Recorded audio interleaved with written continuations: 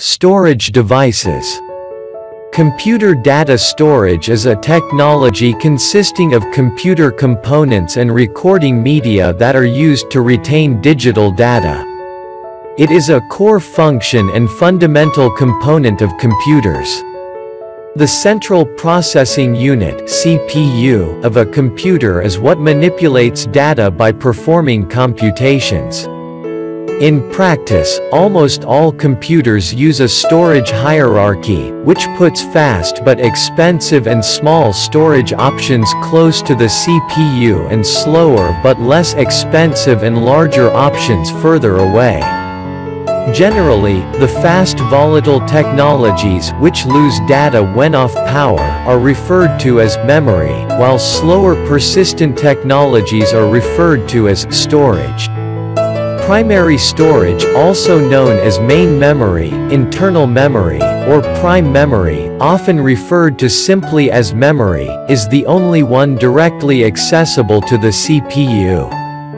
The CPU continuously reads instructions stored there and executes them as required. Any data actively operated on is also stored therein in a uniform manner. This led to modern random access memory (RAM).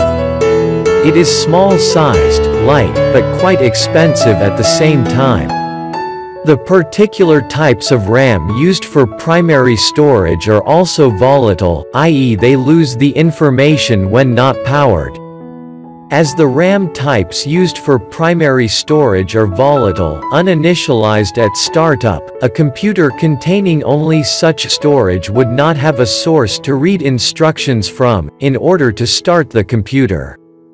Hence, non-volatile primary storage containing a small startup program (BIOS) is used to bootstrap the computer, that is, to read a larger program from non-volatile secondary storage to RAM and start to execute it. A non-volatile technology used for this purpose is called ROM, for read-only memory. The terminology may be somewhat confusing as most ROM types are also capable of random access.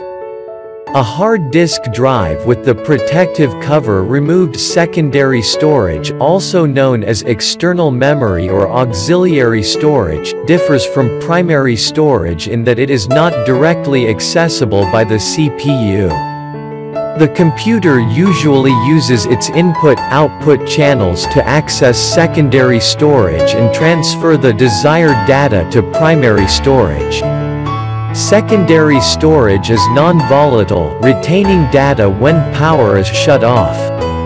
Modern computer systems typically have 2 orders of magnitude more secondary storage than primary storage because secondary storage is less expensive. In modern computers, hard disk drives (HDDs) or solid-state drives (SSDs) are usually used as secondary storage. The access time per byte for HDDs or SSDs is typically measured in milliseconds (1000 seconds), while the access time per byte for primary storage is measured in nanoseconds (1 billion seconds). Thus, secondary storage is significantly slower than primary storage. Rotating optical storage devices, such as CD and DVD drives, have even longer access times. Other examples of secondary storage technologies include USB flash drives, floppy disks, magnetic tape, paper tape, punched cards, and RAM disks. Most computer operating systems use the concept of virtual memory, allowing utilization of more primary storage capacity than is physically available in the system. As the primary memory fills up, the system moves the least used chunks pages to a swap file or page file on secondary storage, retrieving them later when needed. If a lot of pages are moved to slower secondary storage, the system performance is degraded. Tertiary storage: a large tape library, with tape cartridges placed on shelves in the front, and a robotic arm moving in the back. Online storage is immediately available for I/O. The medium is recorded, usually in a secondary or tertiary storage device, and then physically removed or disconnected. It must be inserted or connected by a human operator before a computer can access it again.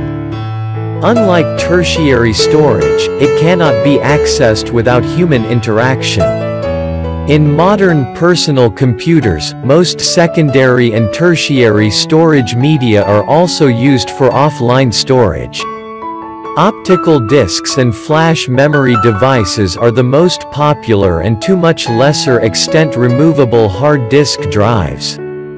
Non-volatile memory retains the stored information even if not constantly supplied with electric power. Volatile memory requires constant power to maintain the stored information.